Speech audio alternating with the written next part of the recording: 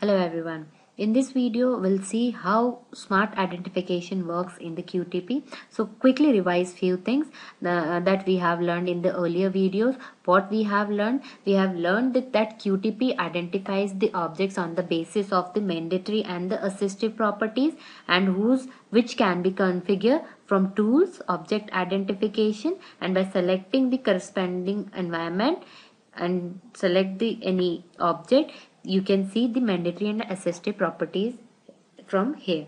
So sometimes it happens that the normal identification doesn't work. So in that case, when the normal identification fails due to the dynamic changes in the properties of the objects, the smart identification works. Smart identification is nothing but an algorithm used by QTP when it is not able to recognize an object by the default mechanism.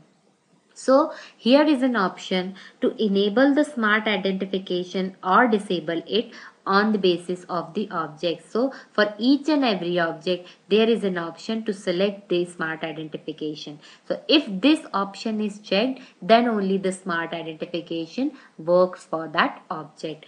So again, smart identification works on the basis of two properties. The first one is the base filter properties and the second one is optional filter properties.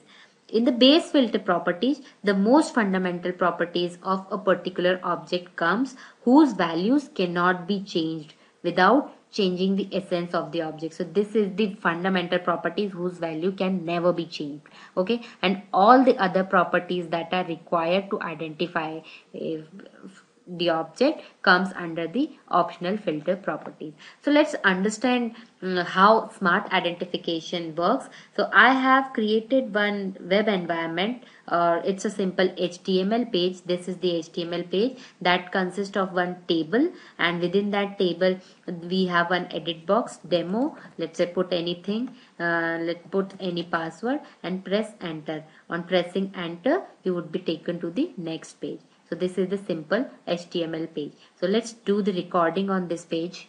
Record by selecting the default option. Okay, the page gets launched. Okay, so let's put any login here, any password here and press enter. Go to the script and just stop it. Now let's do something in this application that is very common in the practical world. Say the developer or the management finds that this enter name is not good enough, so they decided to change the name. So let's change this name. So I have this HTML code and I have opened that in the simple notepad++. So to change, this is the property for that value enter button. So I am just changing the name of that button from enter to submit. Okay, just change it, save it and go to the page and refresh it. Now see, the enter button now gets changed to the submit button. Now let's play our script that we have recorded earlier. Just play it.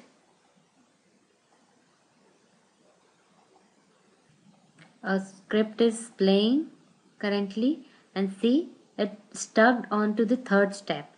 So for obvious reason, this script should fail because the properties that are recorded at time is different from the runtime because we have changed the properties of this enter button. Now let's see what happens to this script.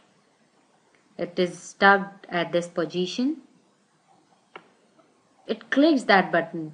Our script gets paused. So see, the script is paused. It is not failed, but it should fail in that case. Now let's analyze why this happens. Okay. So when we did recording, so the property of our object is like this. The HTML tag is its input, the name is enter and the type is button. Okay, but when the script is executed, the property becomes this. HTML tag is input, name is submit, the type is button because we have changed the properties. Now let's see how smart identification works. So this is the mandatory properties and the assistive properties of that web button. So it looks for the thing HTML tag, name and type. This property doesn't match because previously the name was enter, but at the runtime it becomes the submit. So our normal identification won't work. So it will go to the smart identification. Let's see how smart identification works. Smart identification, when enabled, then in that case QTP forgets the learn test object description. It means whatever the objects that are stored in our object repository, QTP forgets of all those objects. It creates a new object list that containing the objects that matches the properties defined in the base filter. So what it did, it will go to the parent object of that object. So in our case, the QTP is looking for this enter object. So it will go to the its parent object. So its parent object is page. So let's go to this case. So this is our new application after change. So in this case, the parent object of that button is the page.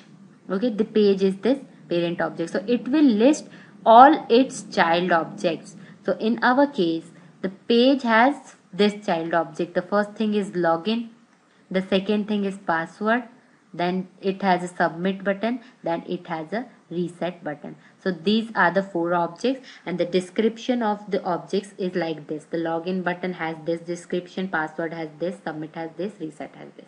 Now it will create a new candidate list. Okay, so the first list is like this, which will match with the base filter properties. So let's look over here. So actually when the script is running, QTP is looking for the object which has these properties. Okay, so it will create a list 1 first, okay, that matches the properties of the base filter properties. Okay, so it will check in all the 4 objects that whose HTML tag is input. So it goes to the login first. Yes, login first. So login will become in this list.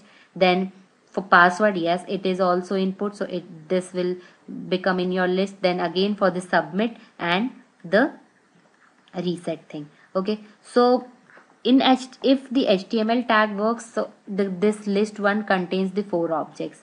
Finally, it will look for the single object in the list. If only the single object remains in the list, then QTP finds that this is the object for which it is looking for. Now it will go to the optional filter properties one by one. So it will check the first property, name first, and then it will search for all the objects that whose name is enter. Then it will look for the login, no login, its name is login, its name is password, its name is submit, and its name is reset. So this property will skipped. So name will get skipped. Why? Because it will not return any object. So again your list 2 will contain the login, then password, then submit, and then reset.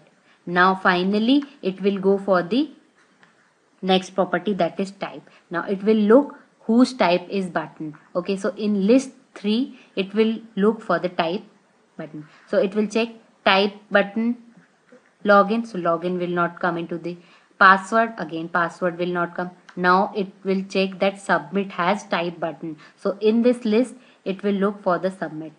Okay, now will reset is a no. So in the final list 3, only 1 object remaining. So it means it is the object that QTP is looking for. So in this way the smart identification works. So it will create its own list with the first base filter properties matches, and if there is only 1 object, then yes, it is that object. If not, then it will go to the optional filter properties and it will narrow down only 1 object matching all of the saved description property. Okay, so it will go by one by one. If name list gets listed only 1 object, then that is the property, in our case the type. So finally it will work with this object. So using this mechanism, QTP was able to click our enter button. So this is how the smart identification works into the QTP. Okay, so let's do a quick summary by this algorithm, how smart identification works. QTP forgets the learn test object description and creates a new object list that matches all the properties in the base filter properties. If only one object gets returned from the base filter property matching, so that is an object that is looking for.